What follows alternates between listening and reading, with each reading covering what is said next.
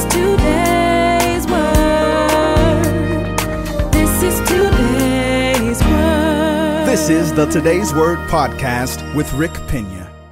Hello, good morning. This is Rick Pena, and I'm bringing you today's word for February 21st, 2018. I'm teaching a series entitled, The Benefits of Prayer and Fasting. I taught on fasting first. I'm teaching on prayer now, and I'm going to close out the series this week. And so I'm excited about the message this morning. I need to jump straight into it. This is The Power of Prayer, Part 22. The Power of Prayer, Part 22. Yesterday, I taught you about fear and how fear would negatively impact your prayer life. Well, today I'm going to flow in that same vein. Actually, last night, I taught in my church about fear. And one of the scriptures that I used was Hebrews chapter 2, verses 14 and 15. I want to read that passage to you this morning and get into it. You ready? Here we go. Let's go.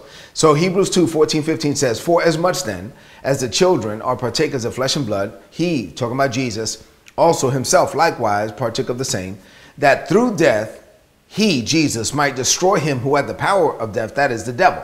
So through death, Jesus destroyed the devil. And watch this, deliver them who through fear or the fear of death were all their lifetime subject to bondage. There's some people who, because of the fear of death, have spent all their life in subject to bondage. So that's what we'll deal with on today. I consider the fear of death to be the mother of all fears.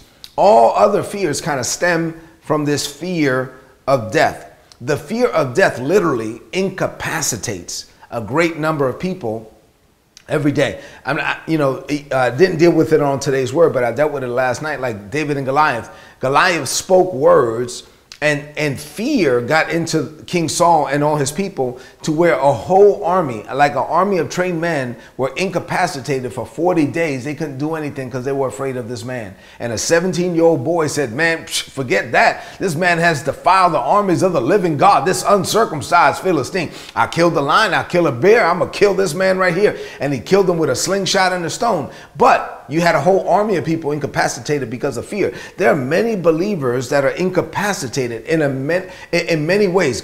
God has told you to start a business, but you're afraid, so you don't want to start it. God has told you to launch out, to start this opportunity, start that opportunity, to become. These are things you have to do to become the man, the woman that God has called you to be, but you're not doing it because you're afraid, and fear has incapacitated you. The sad reality is that many people, even born again believers, live with an overwhelming fear. And this fear, all these fears stem from the fear of death. Now, if you allow the fear of death or any other fear to abide in your heart, then don't think for a minute that it's not going to impact negatively your prayer life. It will hinder your prayer life.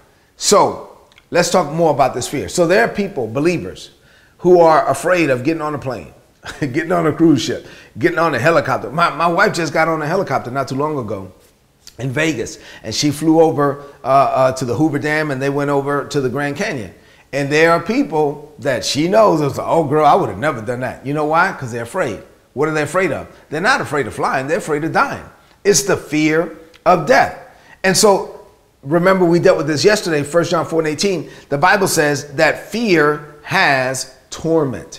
If you allow fear to run rampant in your heart, then it's going to literally torment you. It will torment you. Many people, even believers, are terrified of these things, and they're being tormented by things that really God wants you to conquer over, that Jesus already died for you to be free from, but they're allowing it because they have allowed the fear of death into their hearts. The Father wants us to have and enjoy life in Him to the fullest, but you can't if you are allowing fear to keep you bound. There is bondage, the text says, associated with the fear of death. So let's go back to this text. The writer of Hebrews is explaining who Jesus was and what he came to do. And one of the things Jesus came to do was to destroy the one who had, past tense, had the power of death. That is the devil. So he came to destroy the devil. Past tense, he had the power of death. He doesn't have it anymore. And then we also learned in the text that Jesus conquered death so that we could be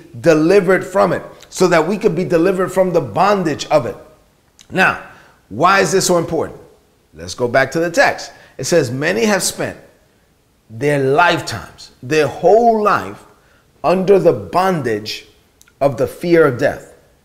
The word bondage here means slavery, involuntary servitude, the state of being bound, or subject to some external power. There are people that are subject to this power of Satan where Jesus already delivered you from it. Why would you live subject to something that Jesus already freed you from? See, the fear of death causes believers, even believers, to be slaves and living under bondage of something that Jesus already delivered us from. If you're subject to fear, then you not only are you going to live in bondage, but it's going to cripple your faith, because it's gonna stifle you, especially your faith, while you're waiting on the manifestation of your prayer. So let me say it this way. Oftentimes, most of the time, 99% of the time, there's a space between your prayer and the performance of it, right? So very rarely do you pray for something and you get it immediately. Most of the time you pray for something and there's a space between the prayer and the performance. There's a space between your confession and the completion. And in that space, if you allow the fear of death to get in your heart, then you're going to give up before the manifestation of your prayers. While you're waiting on God, you got to wait in faith. And you're not going to wait in faith if you allow fear to get into your heart. Your prayers will not be answered because you'll give up before it's time. And this is absolutely critical. You cannot allow fear into your heart if you're going to believe God, because you have to believe God and then remain in faith until you see in your hands what you've already received in your heart. So in an attempt to get a better understanding of these two verses from Hebrews chapter 2, I'm going to read these verses to you from two other translations. The Contemporary English Version, CEV, says, "We are people of flesh and blood. That's why Jesus became one of us. He died to destroy the devil, who had," once again, past tense, "the power of death. But he also died to rescue all of us who live each day in the fear of dying." So he died to deliver us from Satan, to destroy Satan, and he also died to deliver us from people who are living each day with the fear of dying. The Message Bible says, "Since the children are made of flesh and blood, then it's logical that our Savior took on flesh and blood in order to rescue them by his death. By embracing death, Jesus took it upon himself. He destroyed the devil's hold on death," watch this, "and he freed all who cower through life scared to death of death." There are people, even believers, who are cowering through life scared to death of death. You're living your life as a coward, even though you're a born-again, blood-bought believer, filled with the Holy Ghost, called according to God's plans and purposes for your life, but you're living your life as a coward because you are cowering to the fear of death. The Bible says, scared to death of death. You can't live that way and have any faith. Remember, we learned yesterday that if you're in fear, you're not in faith. And your prayers will not be answered. You will not become the man, the woman God called you to be. You will not maximize your purpose and potential while you're in the land of the living. If you allow fear, especially the fear of death, to get a hold of your heart, you're going to live in bondage. So what do we learn from this? We learned that, number one, the devil had, past tense, the power over death. He had it, he doesn't have it anymore. Number two, we learned that Jesus came to take that power back from the devil, and he did. He already did it. Number three, Jesus conquered death so that we could do the same. And number four, the fear of death entangles us in bondage, and Jesus died so we could be free from it. You want everything Jesus died for you to have. If Jesus died so you could be free from it, then you should live free from it. I want what Jesus died to give me. Say amen to that. So what does this mean to you today? As I close out, I have three final things to share with you this morning. Let's get into them. You ready? Open up your heart to receive. Number one, Jesus died to give you eternal life. Now, most people are not going to argue this. This is true. But he also died and rose from the dead so that you can have abundant life now while you're in the earth. That's John 10:10. So while it is true that Jesus died to give you and rose from the dead to give you eternal life, yes, and people say, okay, yeah, one day I'm going to go to heaven, but he also died so you can have abundant life now. Now, you don't have to wait till you get to heaven to enjoy what Jesus died to give you. You're supposed to live the abundant life now. You're supposed to enjoy the abundant life now. But in order to do so, you must release fear, because fear brings torment. Fear leads to bondage. Fear will keep you bound, and so you can't enjoy the life Jesus died to give you. Fear inhibits you from having this abundant life, and what's crazy about it is that Jesus already delivered you from fear. So if you're living in fear, it's because you're allowing it. And God will allow whatever you allow. God will permit whatever you permit. So if you allow it, then you're allowing something that he already delivered you from. Why would you embrace something or allow something or just permit something to operate in your life that you're already delivered from? Release it, and release it now. Number two, Jesus died and rose from the dead to take the power of death back from Satan. And he did. He did this to deliver you and me from fear, from the fear of death. He did it once and for all. If Jesus died so that you could have something, then shouldn't you want it? I mean, look at me for a minute. The text says, the Bible says that Jesus died to deliver you from the fear of death, from all fears. If you are struggling with fear, then shouldn't you want everything that Jesus died to give you? So some are saying right now, okay, well, Rick, yeah, I want it, but how do I receive it? The answer is simple. You receive it by faith. By faith, you must receive freedom from the fear of death because it's already yours. Jesus already died to give it. It's already yours. He already took the power of death back from Satan. It's already yours. You just have to receive it by faith. Do not allow the fear of death to keep you in bondage another moment.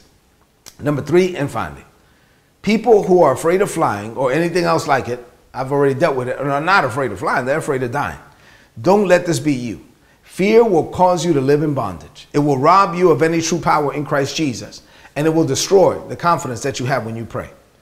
Your prayers are not going to come to pass because you're not living with faith, with confidence in God. You have confidence that bad things are going to happen. That's called fear.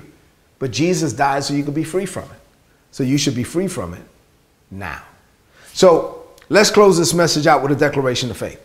I want you to repeat after me in faith from a believing heart. Say this. Say, Father, this is a season of expectation for me.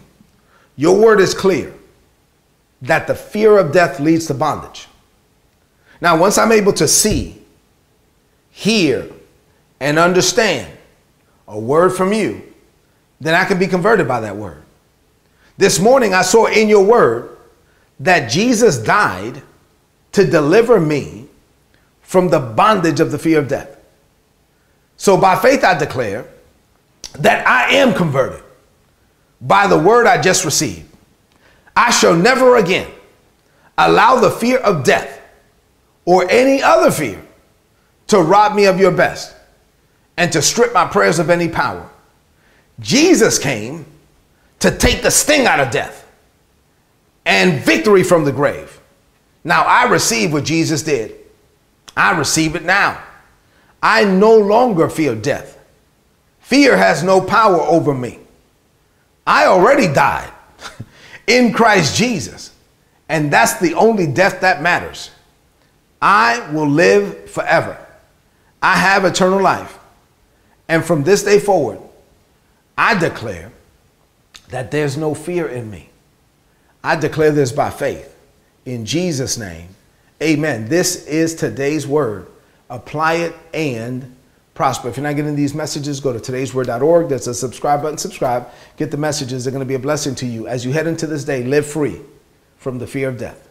Live free from the mother of all fears.